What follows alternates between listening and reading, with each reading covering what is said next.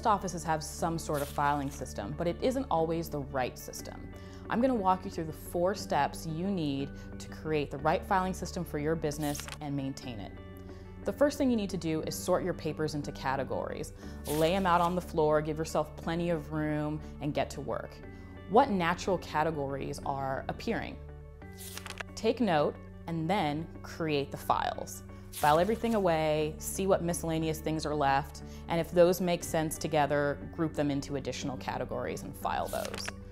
Third thing is actually organizing the system into your cabinet or wherever you're going to keep it. I want to drive home that it's very important for you to organize for your brain. Don't make the system more complicated than it needs to be. If you like things in an A to Z order, go ahead, organize them from A to Z. If you prefer things by category, business, personal, kids, health, go ahead and sort that way. Whatever works best for your brain. If you don't like the system that you're using, you won't maintain it, which is the last step. File at regular intervals, whether that's daily, weekly, or once a month, you need to maintain your system.